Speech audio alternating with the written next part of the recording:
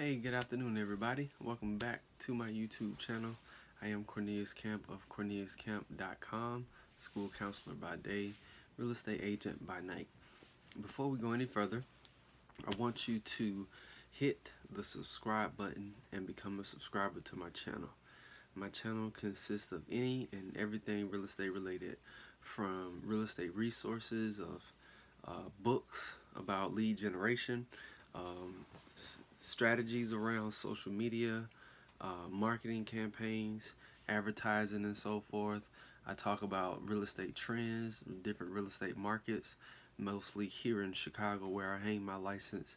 And then I give about off of real estate experiences from my experience, as well as other top brokers here in the city. So in case you guys are going through a situation and you're not quite sure how to handle it, you might be new to the real estate business, maybe some of the wisdom that I have that I've developed from my experience in general, or just from talking with other people about the particular situation, might be able to help you out. So that's what my channel consists of. Make sure you become a subscriber, all right? So today I'm going to start sort of like a little series about social media.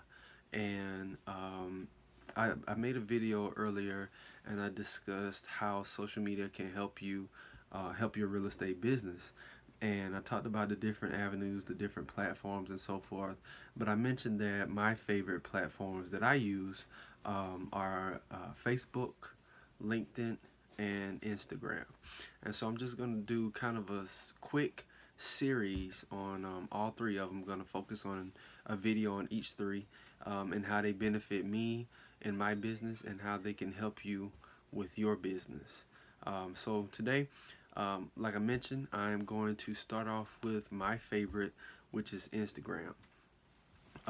Instagram is strictly about pictures. I like Instagram because I'm a visual person. I learn better through visual, and I just enjoy seeing things versus reading things out in a text. You know, nothing against Twitter or anything like that, but you know, trying to put a message in 140 characters, or maybe they've upped it right now.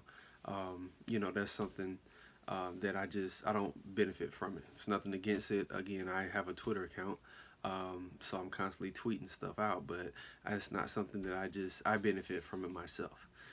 But I enjoy Instagram. I enjoy it a lot. I think you can take a picture and you can motivate someone. You can get inspired to go out and, you know, make those 25 to 50 cold calls that you need to make. You can go out and get ideas about different platforms like Hootsuite, that you know you can use to kind of set up your social media calendar.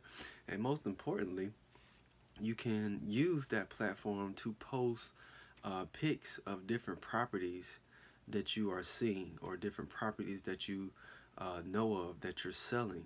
You can post pics of your open house. If you make a sale and you're at the closing, post a pic of you and your clients, you know, at the closing, congratulatory, holding the keys, holding a bottle of champagne, a celebratory gift, whatever it is, and make sure you display that. Show your business. Show off, you know, how successful you are. And that's what I enjoy about Instagram. You can even use the story feature and use it to tell a story. It's very, very quick, but you know, it's still an effective method that you can use to reach the public. Real estate, whenever you're trying to sell real estate, it is really, really, really all about, you know, pictures.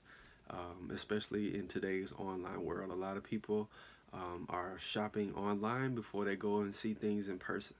And if you want to get people through the door at your open house, or through the door, you know, your first week on the market with a listing, you got to have some phenomenal pictures, because that's going to catch people's attention. It's going to make it pop, and it's going to say, okay, this can't be real. I've got to see this in person. And once you get a person in the door, or in your particular condo or listing, whatever, it makes it a little bit more easier to try to reach them. It makes it a little bit more comfortable. They may see something else that they like. They may see the neighborhood that they like, you know, as they're driving up to the particular place. So that's what I enjoy about Instagram.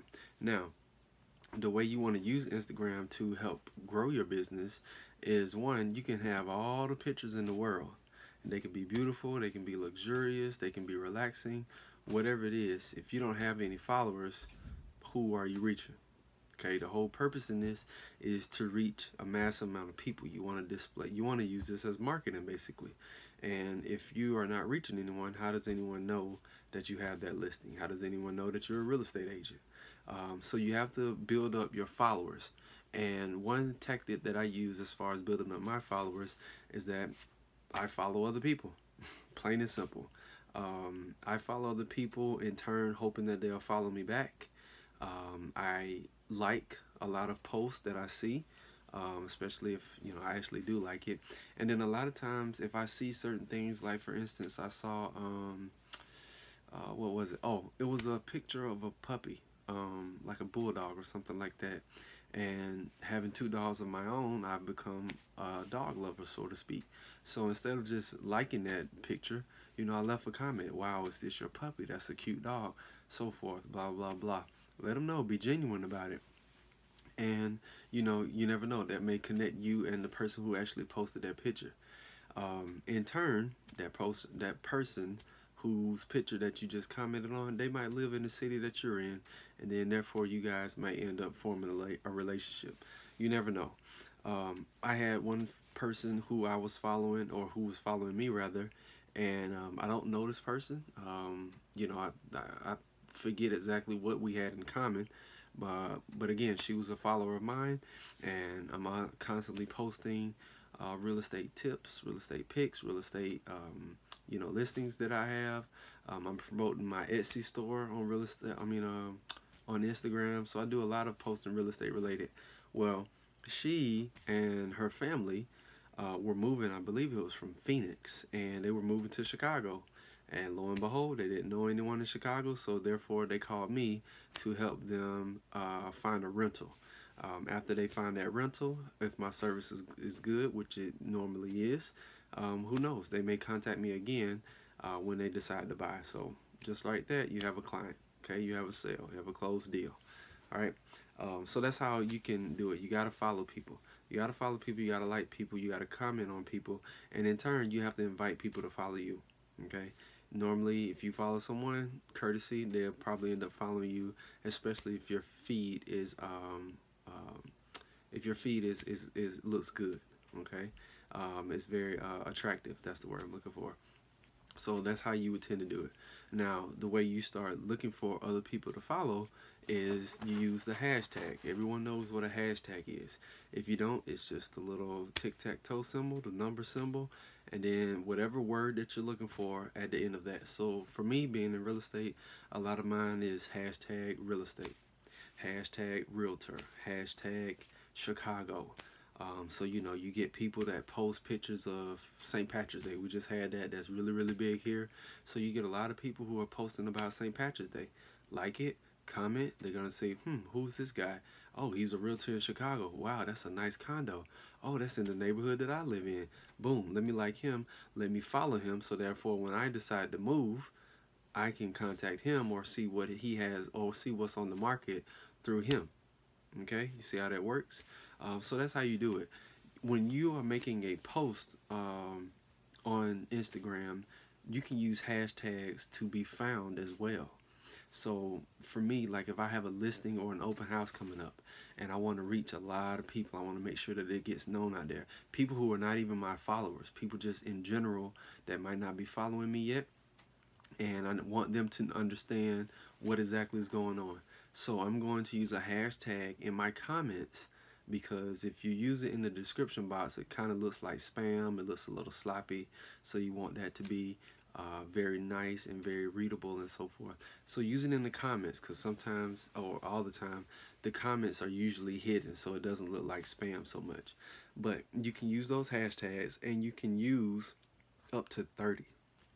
Okay, so it'll be hashtag Chicago, hashtag 2018, hashtag architect, hashtag condo, hashtag villa, hashtag realtor, hashtag real estate, and so forth and so on and so on. So that's how you get found. So you have all of those hashtags.